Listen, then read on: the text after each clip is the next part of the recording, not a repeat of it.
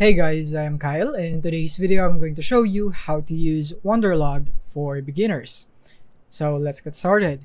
So here we are, and first things first, you want to go into your browser and go into wanderlog.com. This is the spelling, and then once you are here, you would have the option to get an app if you would like to do it in your mobile or your smartphone.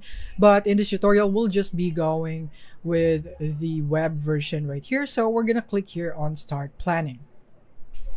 And from here, you can now assign a location where you want to plan a trip. So you can go for Japan right here. So for example, you want to go to Japan, then you can go for Japan, or you can go for the region right here, or a city or whatsoever right here.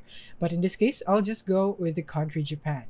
And I'm going to go for the date on my trip. So let's say I will be here for July 17 up to 22nd, maybe something like that. And from here, you can also invite your trip mates right here. You can sign up with Facebook and Google in order to connect with them, or you can just sign up with the email and password right here. And you can set the privacy to public or private or friends, depending on who you would want to view this trip. Now that you have done that, then now you can click here on Start Planning. And from here, you would need to log in or register first if you don't have an account. So in my case, I'll just be signing up with Google right here. Since I'm already signed up, then I am now right here into the dashboard of Wanderlog. So from here, as you can see, it is Japan right here because we have selected Japan earlier. So right now it says trip to Japan, but you can also customize this right here. So this is my trip to Japan, maybe something like that. And you can also customize the date again right here if you would like to change that. And now we will be discussing this one first. At the left side, you can see these menus right here. We will be discussing that one by one. So the first one here in the overview is the Explore one. So this is where you would get your FYP, or the things that are recommended to you if you're planning a trip to Japan.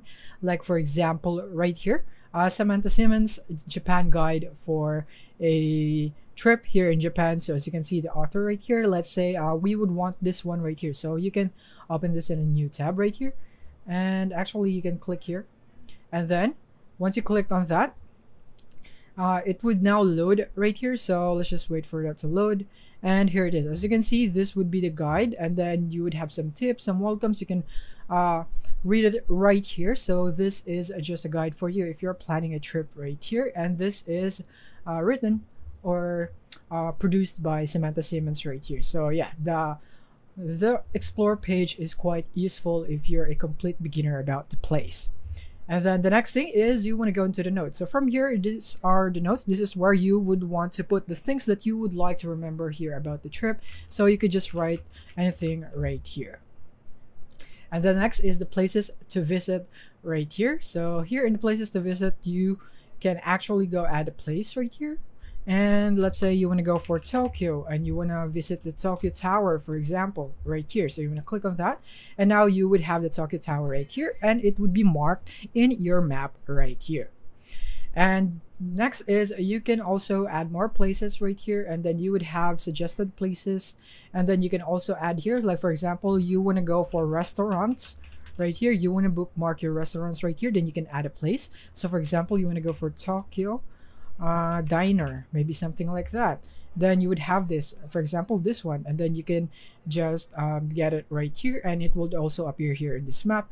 And then you can also attach something like here, but you would need a subscription or premium subscription for this one. But you can also add a cost. So for example, you have a certain budget for this place. For example, you would like $20 right here, and you can also customize the dollars into any currency that you want if you would want to. And then you can categorize this as whatever you want. So in my case, I'll just go with food since this is a restaurant. And then you can add a description, and then who would pay for this one, you can go for yourself, or you can also split it if you are in a group. Then you can also have everyone right here, or certain individuals in your group. And the date also, you can also set the date right here. Let's say 18, and click on save. And then it would now be bookmarked right here, and you can always add a note right here to that place if you would want to.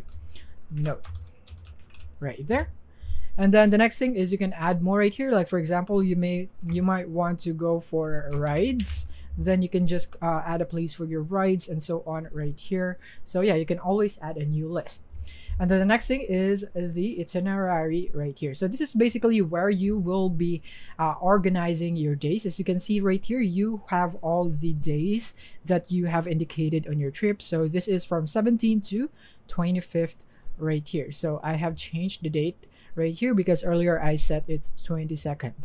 So from here in this day, you can add something right here, what you want to do for this day. So you can add some items right here and so on. And you can also book a hotel right here. If you don't have any lodging yet or any place for accommodation, you can click on book hotels, or you could click here on this icon. This is also the book hotel icon. And from there, you can book the hotels, and you can go for Tokyo hotel, maybe something like that.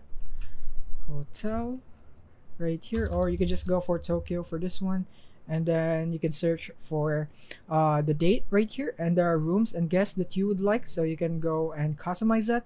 Once you're done with that, then you can click on search, and then Wanderlog would provide you the accommodations that they would recommend to you right here. So let's just wait for this one to load.